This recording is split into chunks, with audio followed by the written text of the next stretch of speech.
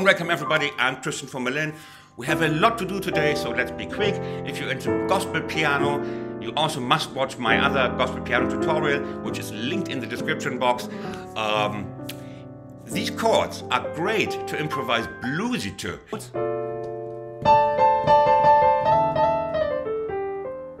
Wonderful. If you're into that, we'll do that on my Patreon site, so if you enjoy that kind, come and join me.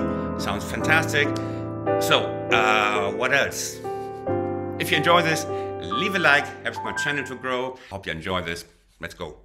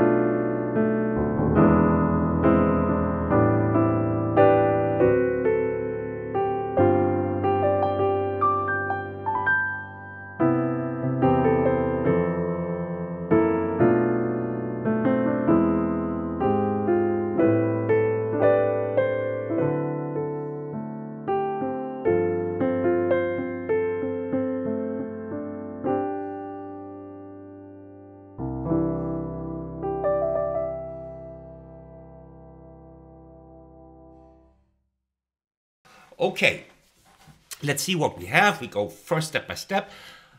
We start on C. It's the first chord, it's the C major 7 chord. Then the next is the 4, this is the 1 of course. Then we have the 4, F major 7. Then we have the 7 from C as a half diminished chord. You see that in the display. B minor 7 flat 5, which is the birth name of half diminished. It's the same. And then we do the E7. Clear, huh? Then we have the A minor 7. Then we have the D7. And now we have the...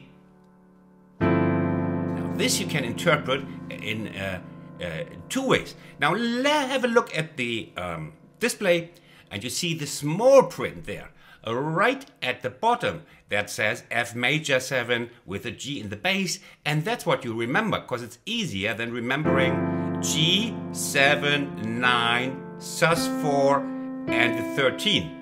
Okay, so remember this as the F major 7 and with a G in the bass. And now let's repeat this together. It's really beautiful.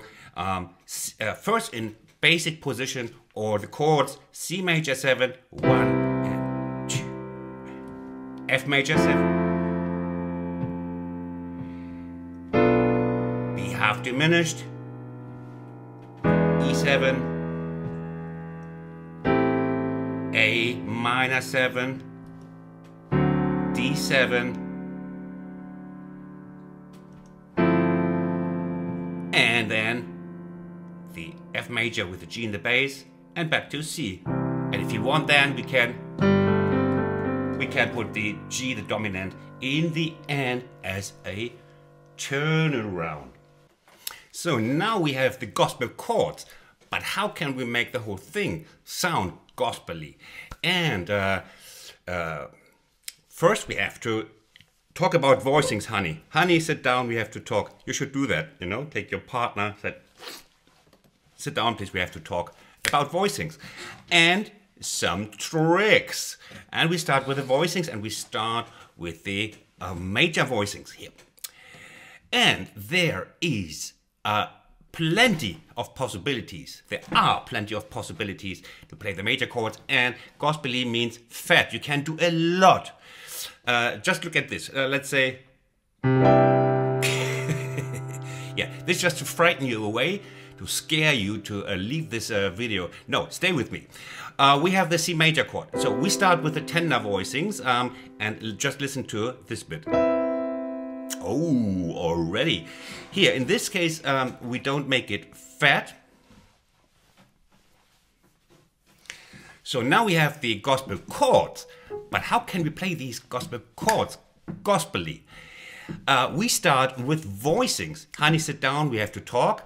Try that at home. Sit down and she gets a heart attack, and they say, about voicings. Okay, and a couple of tricks. We start with the voicings. And we start with the two major voicings, the C major and the F major. And we start, we can do them either fatter or tender. We start with tender, and then, as we in real life, we get fat. Look at this.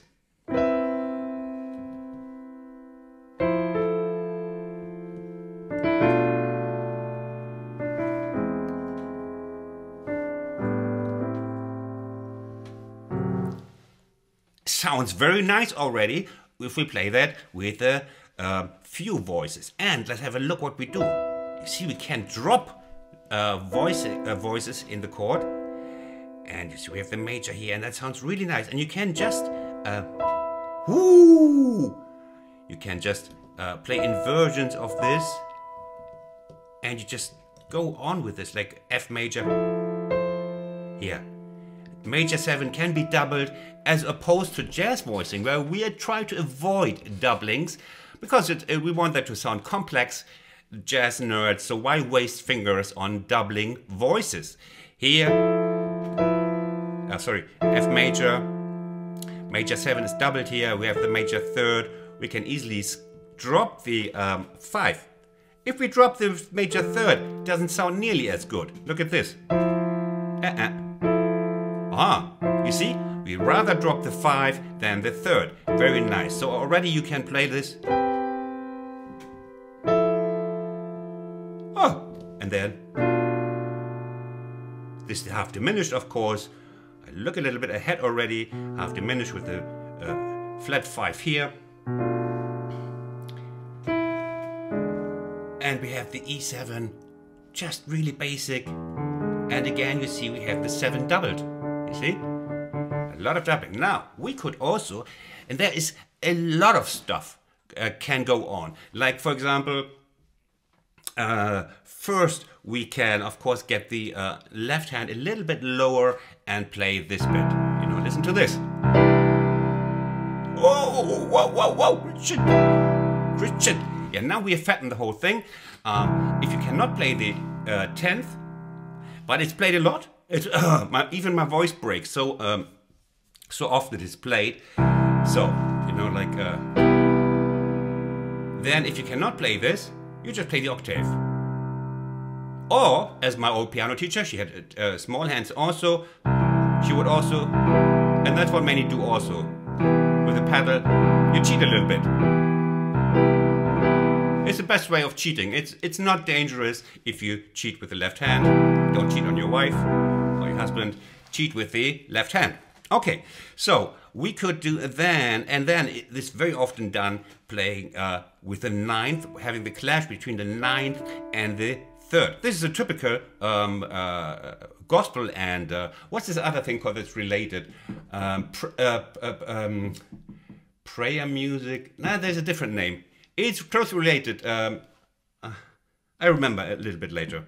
Here. Does it sound familiar? Yes.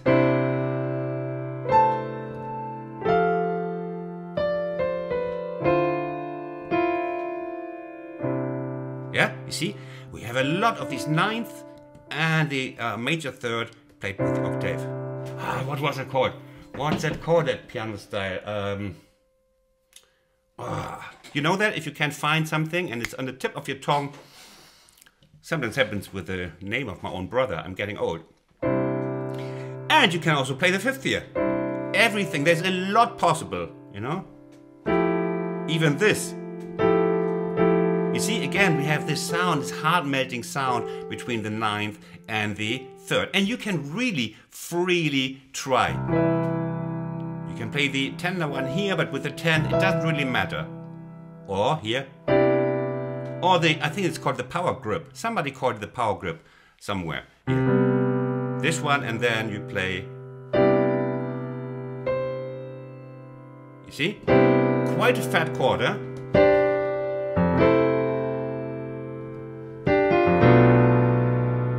And we already also add a fourth note to these. So we have the minor 7, root, minor 3rd, and flat 5. Okay. And it's up to you. It's really, I just give you inspiration.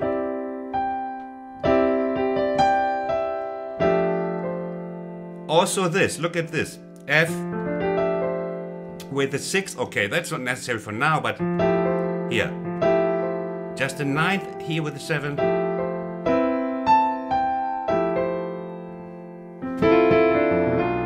Oh, whoa, whoa, whoa, whoa. Don't tell me that doesn't sound divine. Okay, let's move on. With the half diminished, you know this already.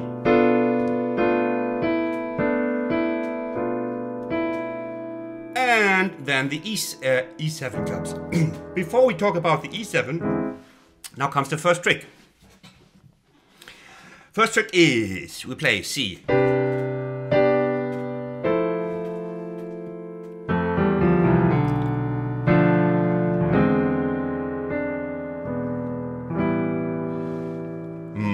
Sounds good, huh? There were a couple of tricks in there already. Let's have a look.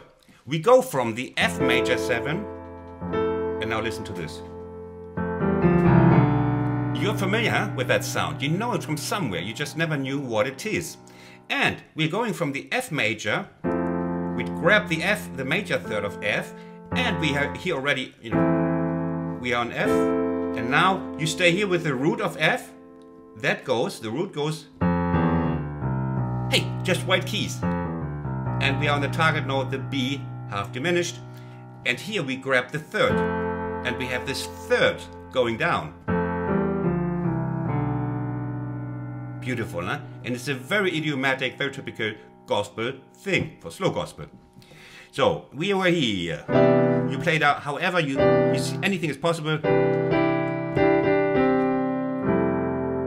Here. Now play the 5th. Play this voicing here. Quite rich. And now. So we're now in B, half diminished. And now look at what I did here.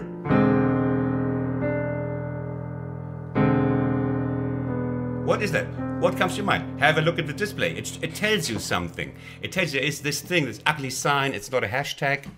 It looks like a hashtag, but it's not. It says the sharp 5. Here, that's this one. Yeah, the chord is A7, but we can do something with the 5th as always. And look at the E7 in the display. Becomes a sharp 5. Okay? So it's the altered. You can also call it the altered 5. If I leave out the 7, it will tell me it's an altered chord. Look, I dropped the 7. Augmented. Augmented. Yeah, I think it means the same roughly. One is Greek, the other is ancient Australian. Okay. Now, okay. We were here. Chord, and now. Oh, that is so beautiful. And now. And here I stop briefly on the A minor. We are on the A minor 7, ladies and gentlemen, and we have this chord. Wait, that's weird. Look at the display. It doesn't say A minor 7, but now we are in gospel territory, and we have. It's basically the of A minor 7. It's the 7, the 9, and the 4 of A. 1, 2, 3, 4. Here. Oh! Great. It's full of tension. We don't even play the 3rd. Let's have a look again. And then you can best remember it as the G with the A in the bass. But don't forget it's the A minor 7. And you can, at any moment, resolve this to the A minor 7. again. You can also go straight into the A minor 7. You don't have to play the speciality, but it sounds great. It's very gospel-y. So again, we were here.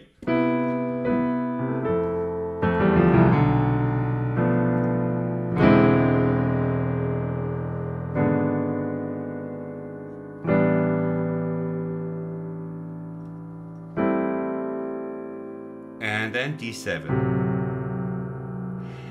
From the A7, so you saw already I did something on top of the E7 augmented here, which is this.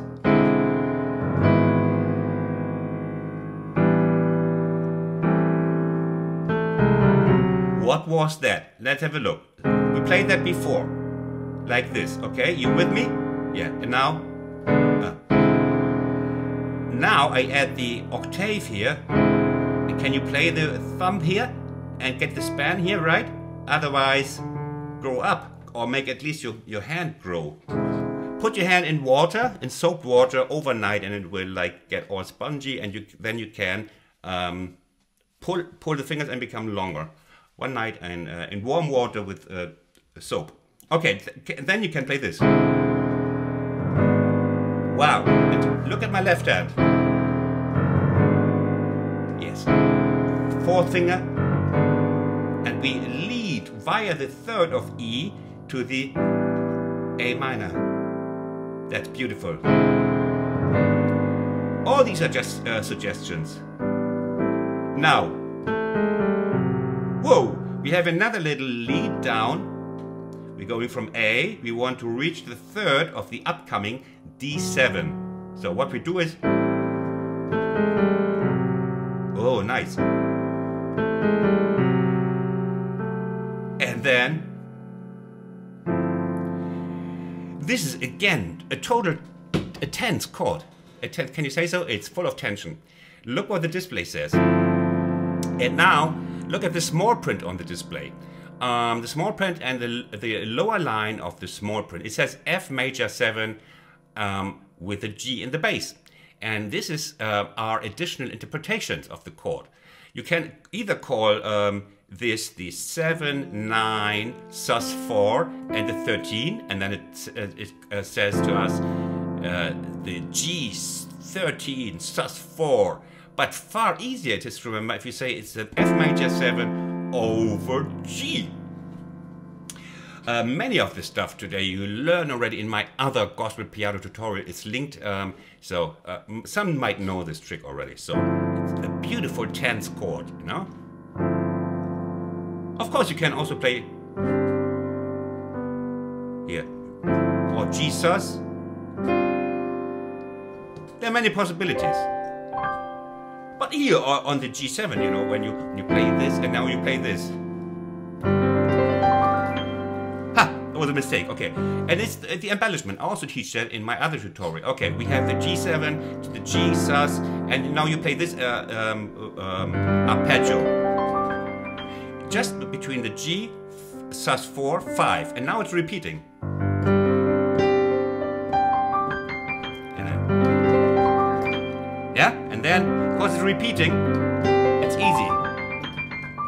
Down doesn't sound so good. Okay, now we have one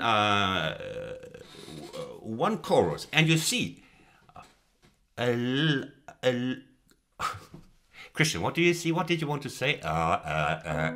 Okay, a couple of tricks, the right voicings, and a little bit of energy. You know, when you play here, now, yeah, here you play defined, and now.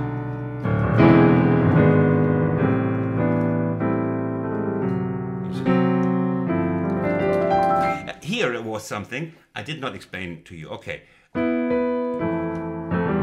Now look. Typical gospel trick. Approaching the target note in octaves, sometimes not octaves, just single notes, but here from the bottom chromatically. Also here we approach the target note from the bottom. Very nice sound.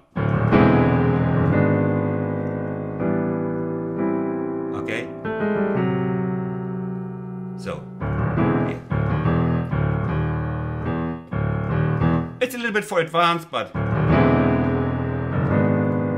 that's where you want to go. We don't even talk about slip notes. You can, of course, do a lot of slip notes, but it will go too far. Now, okay, there's one more deadly trick. And now it's, of course, a heavenly trick. See if you can spot it.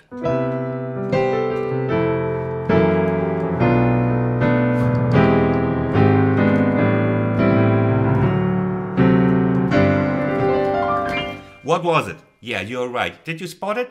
Well done. Now listen to this again in slow motion.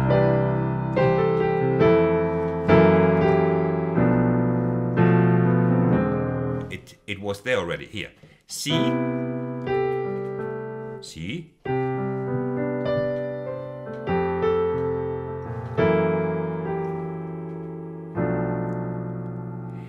Now comes what I explained to you. From the F major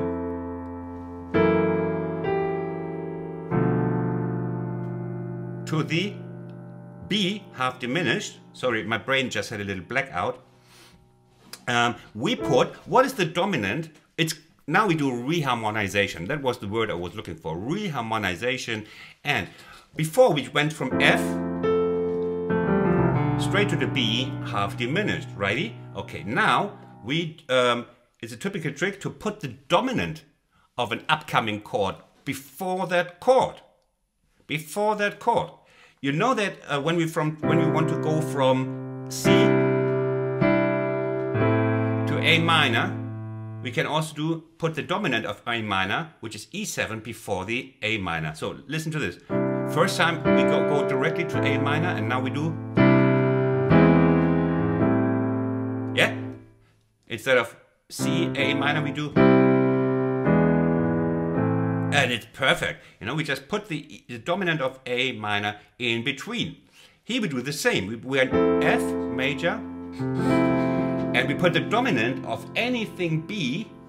We want to go to B diminished, and dominant would be F sharp 7. And we hit the sharp 9 here of the F7 just because we can. So, can you see it's the F sharp 7. Yeah, so I play the major third, the 7. I know you never played that chord, right? Never in your life, and you probably will never ever play it again. So here you learn it. F7 with the sharp 9 of F. So it's kind of, you know, getting a little bit outside.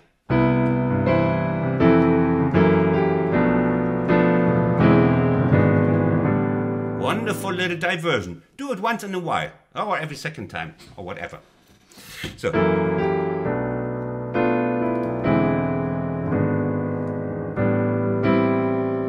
or he could, yeah, that I remember from my early gospel lessons I had. So we play the A minor, and it's a nice way to go from A minor 7. You know, we have this. Remember this on A minor 7? We just make it fatter. Same thing, just the D is doubled. That's why it's called a D, because it's doubled. So, A minor 7 with this gospelly voicing and a really tense, and beautifully tense voicing. And here we are in G7. You see, the whole thing gains even if the chords are beautiful. But if you connect the chords with a little bit of melodic motion, they gain even more. Like, I could play, but now listen to this. You see, it becomes a little melody. And this would be your task. Like, just improvise, play. You see, just a couple of notes.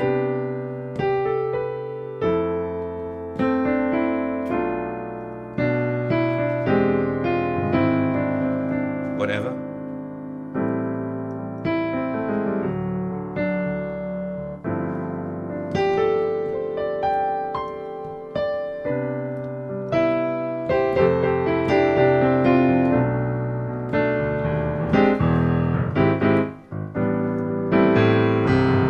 So, what did I do now? Okay, we have some time left.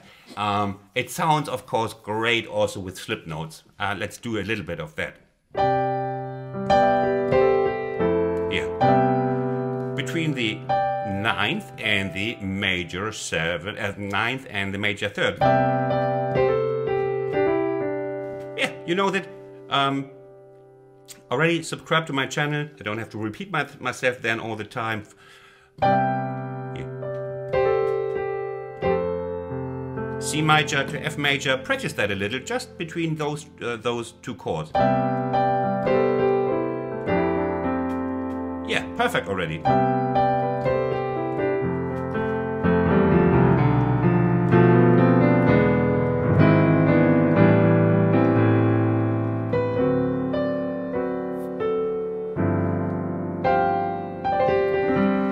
Same ornamentation. There's even sheet music, I believe. Yeah, there's sheet music for gospel, where I show you the ornamentations here. It's the same thing. We played up as arpeggio. We can play that down here. It's just always the same. That makes it so easy here. Wonderful stuff. And what is there else to say? I think, well, there's plenty. Of course, we will still with the slip notes. Okay.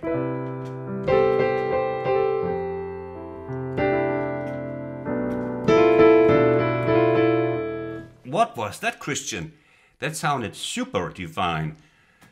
We're really taking off here. Hallelujah. So here, the thing was, we can do slip notes also on the half diminished chord, the B half diminished chord. Now listen to this.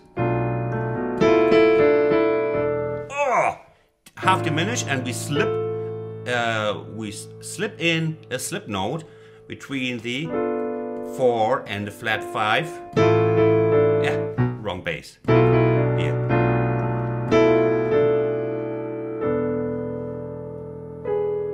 We are E7.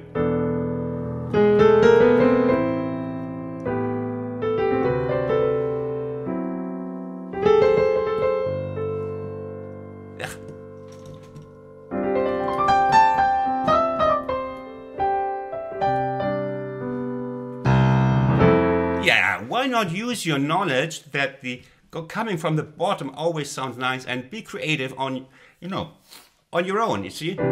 See? As I told you, anything goes. Like you can play it or this, or this, or this, or this.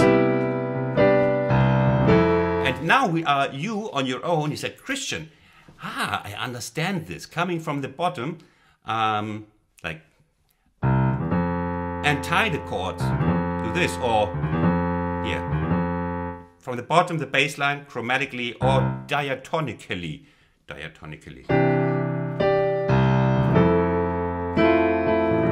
Yeah, you can go on. Don't overdo it, but do it often if you can do it. So.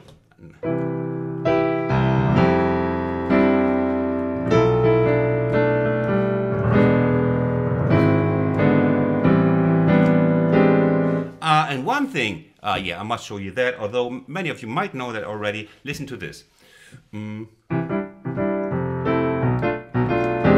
Okay, we are on the E7 now. Look at the display. It shows the sharp 9, and the sharp 5, and it's the altered chord. It's the altered chord, and you know the sharp 5 already from before. And now, here you played it like this, and now we play this 7 here, and we want the sharp 9 of E, and it's such a magic sound.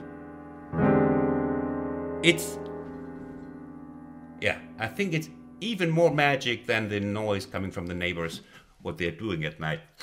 Knick knack, you know what I mean. So, this is the E7 sharp 9, and it's a beautiful dominant sound to go to. Oh.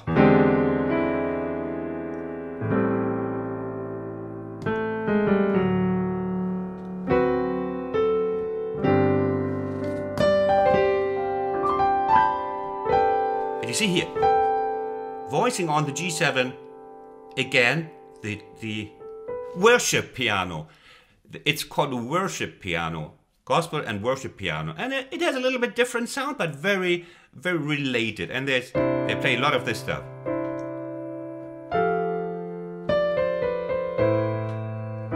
No, they play a lot of. Forget it. Okay, it's called worship piano. So now you have this. It's a lot of stuff, huh? But I want you to be happy. And then you can. Wait, it's really a lot. So then, of course, you could try to improvise on it. But I think I put this.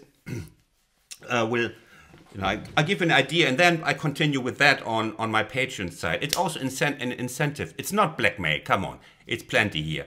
But if you want to improvise with me on this, we do that on my Patreon site. It's linked in the description box. There must be something extra for those.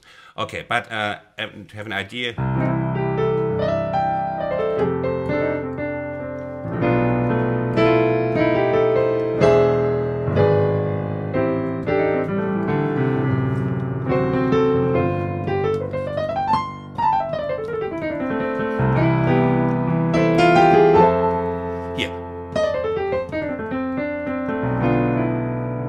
It's a major blues scale.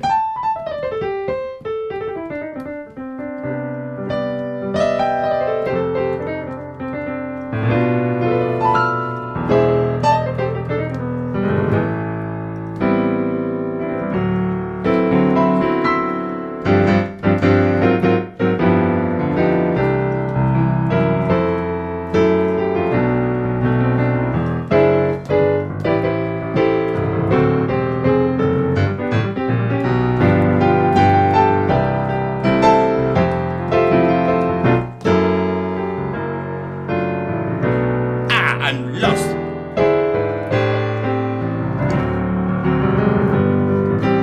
I'm lost.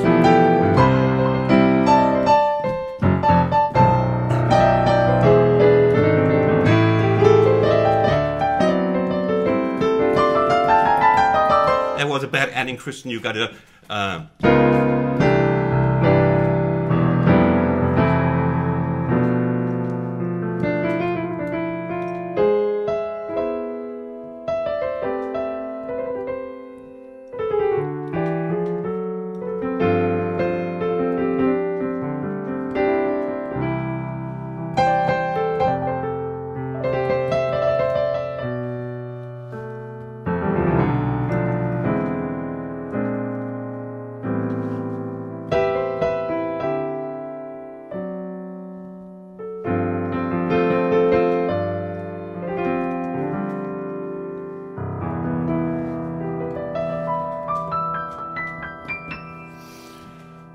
That was plenty, and I hope you enjoyed this lesson. Hopefully see you in my next lesson coming next week. Bye from Berlin.